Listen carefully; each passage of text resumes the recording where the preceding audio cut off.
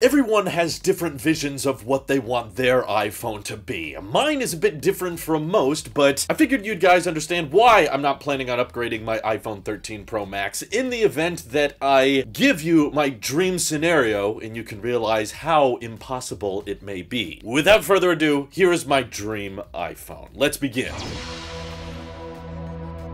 It starts off early in the morning, say 3:27, and I look over to my right in bed. Tim Cook is staring right there, and he says, "Good morning!" I freak out. I scream for about 15 minutes as he calmly and collectively starts explaining to me that he has a surprise waiting for me in Cupertino. I explain to Tim it's a long drive, and I'm not really ready at this point in the morning considering I haven't freshened up yet. My makeup's not ready. Tim assures me that artificial intelligence will make my face look better on camera, and I agree to take a ride with him from my house to Apple's HQ, and we get inside a very Magic Mouse looking Apple car. A car that does not have a steering wheel or pedals, just two very relaxing couches facing each other, so we recline and we talk about how frustrating the side-loading app bill is on our 3-hour drive. As the drive continues, we point out things on the side of our windows. Tim spots a deer, I spot some cows. There's a point where there's too many cows all next to each other and the smell invades the interior of the vehicle and it gets stinky. I tell Tim this was a big mistake. He assures me the wait will be worth it. As soon as we arrive to Apple HQ, he uses a combination of Touch ID and Face ID to get behind their R&D secured walls. I ask him why he doesn't want to put those two biometrics on a singular device, and he winks at me slowly, which makes me incredibly uncomfortable, but I am too interested to see what he has in store for me, so I continue inside the building. Once we finally get inside, we enter a completely white room with white walls. The entire ceiling is an LED light, so everything is incredibly bright, and a square table arises silently from the center of the room, and on top of this table is a black cloth covering some kind of glass large rectangle. Tim told me this is exactly what I've been waiting for, and that I would probably crap my pants as soon as he revealed that cloth. I told him he was being ridiculous, and then he pulls the apple-polished cloth made of chinchilla fur off of the glass rectangle. I instantly crap my pants and realized Tim was correct. It is the perfect dream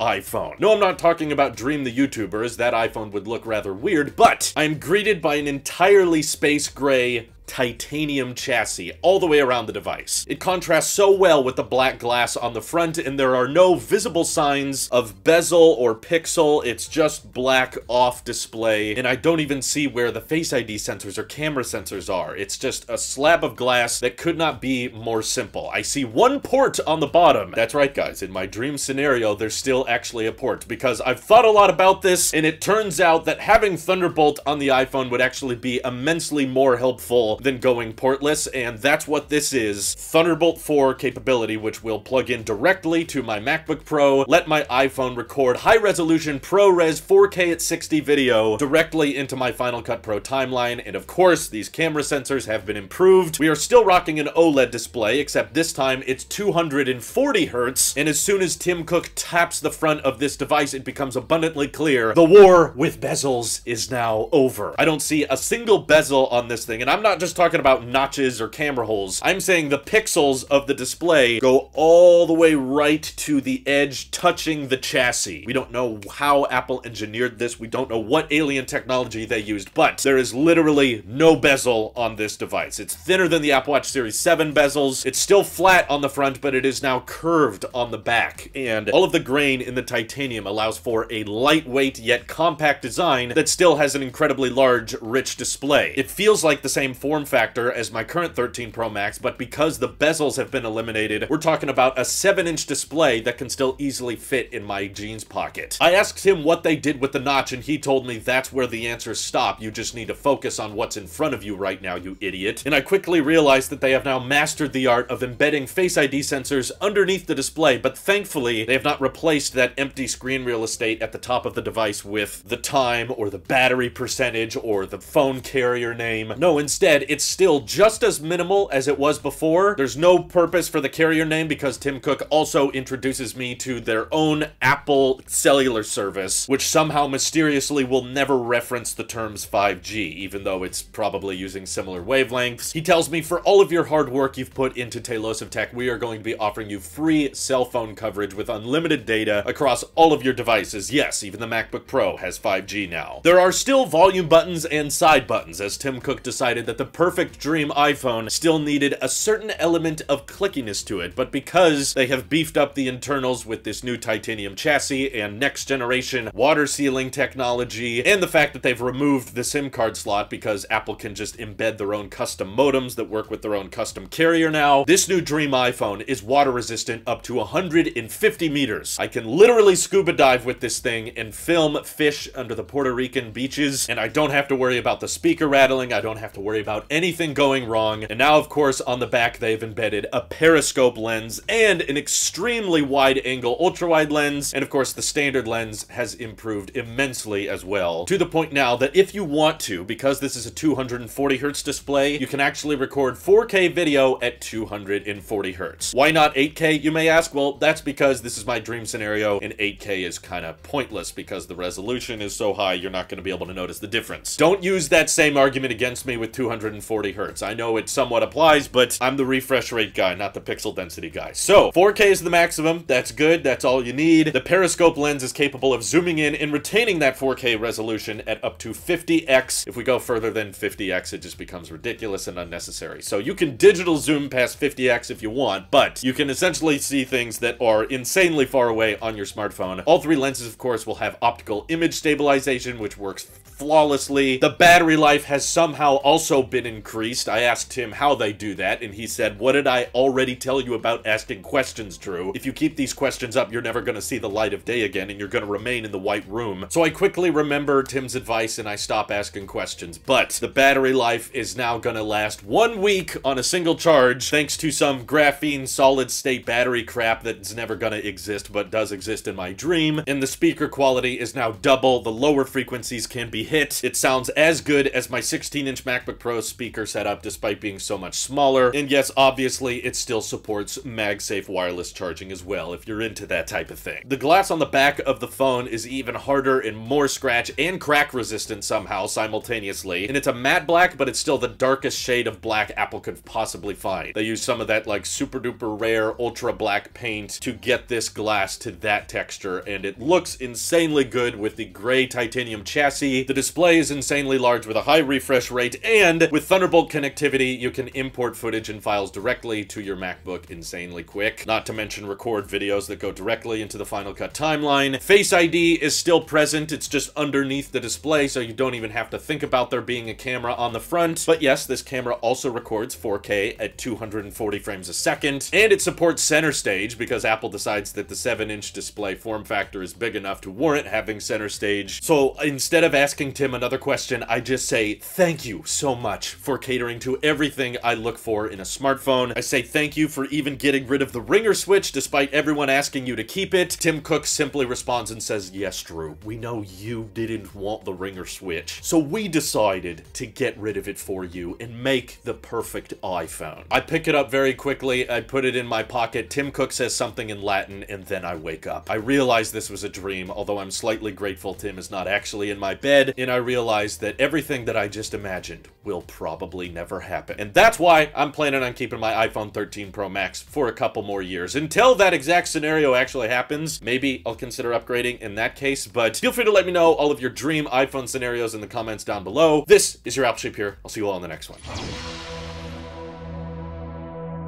Wow.